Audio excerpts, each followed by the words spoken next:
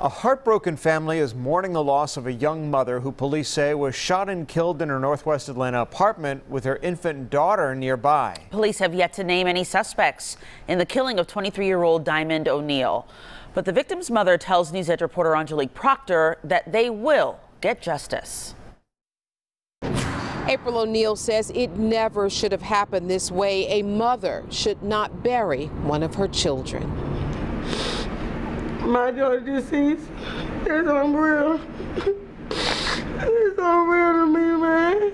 Mom April O'Neal is having a hard time coming to grips with her daughter's murder.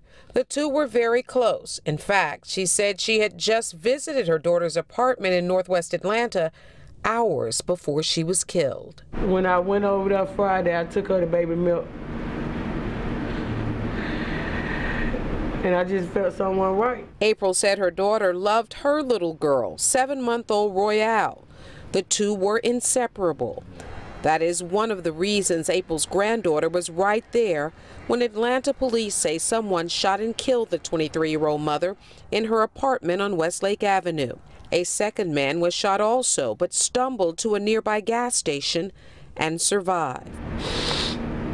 The double shooting is tearing this mother of 5 apart at an inopportune time.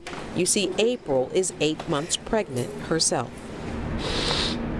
The family organized a candlelight vigil over the weekend to pay tribute to the young mother. Atlanta police have not yet named a suspect, but April says she will not rest until justice is done for her daughter. You can run, but you can't hide. You can run all you want to. I will never get over this day. You know how much my children mean to me. Diamond O'Neal's funeral will be this Saturday. In Atlanta, Angelique Proctor, Fox 5 News. Wow.